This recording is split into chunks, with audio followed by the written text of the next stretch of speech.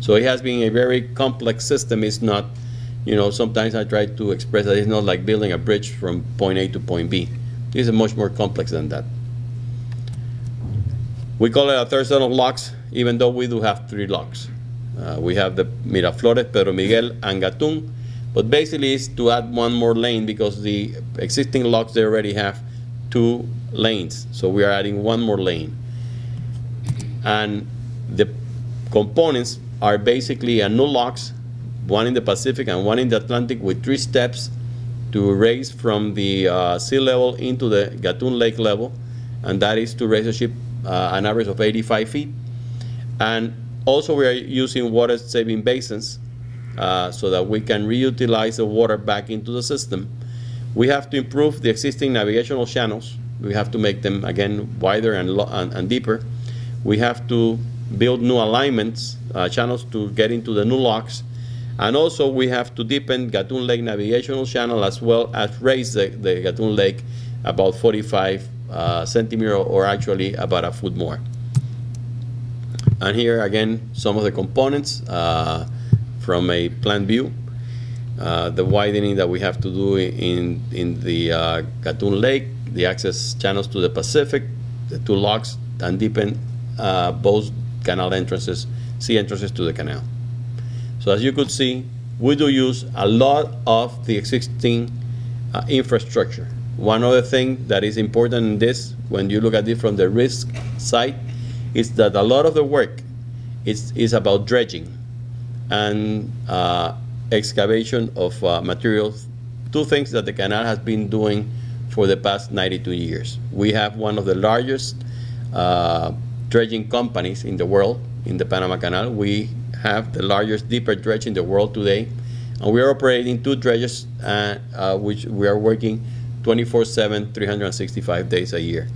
So that work between the locks is going to be done by the Panama Canal Authority ourselves, and we already have been working in both Pacific and Atlantic entrances because we did some improvement in those 2 entrances for the canal today in the projects that we already are conducting.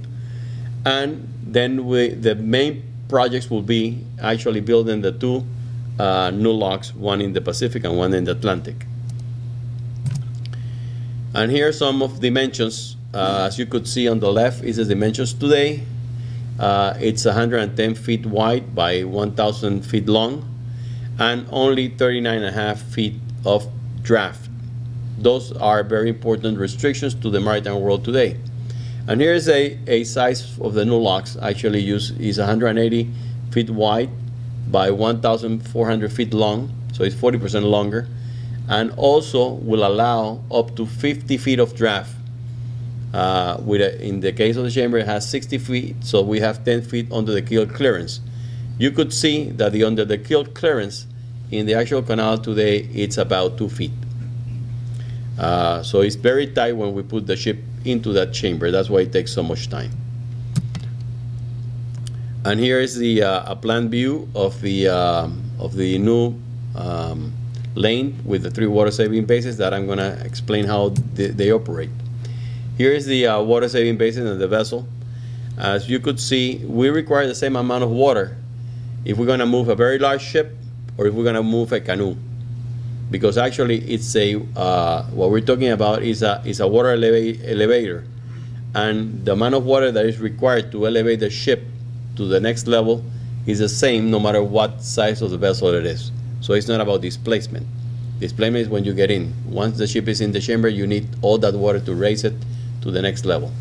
So the canal today, for instance, utilize 55 million gallons of fresh water to move a vessel from the Pacific to the Atlantic, or from the Atlantic to the Pacific.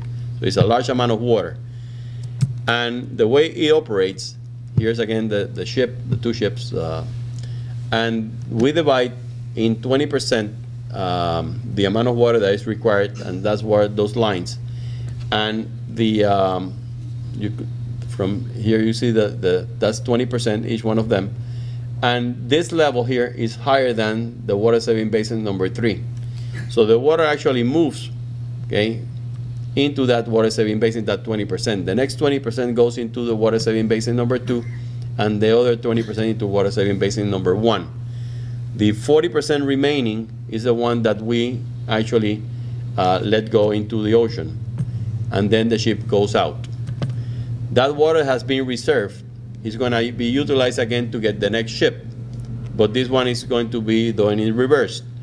Number 1 goes first, 2 second, 3rd, and then we bring 40% more, and the water and the ship that goes into the next. So by saving that 60%, what this system actually do is that we will utilize 7% less water than the actual system today.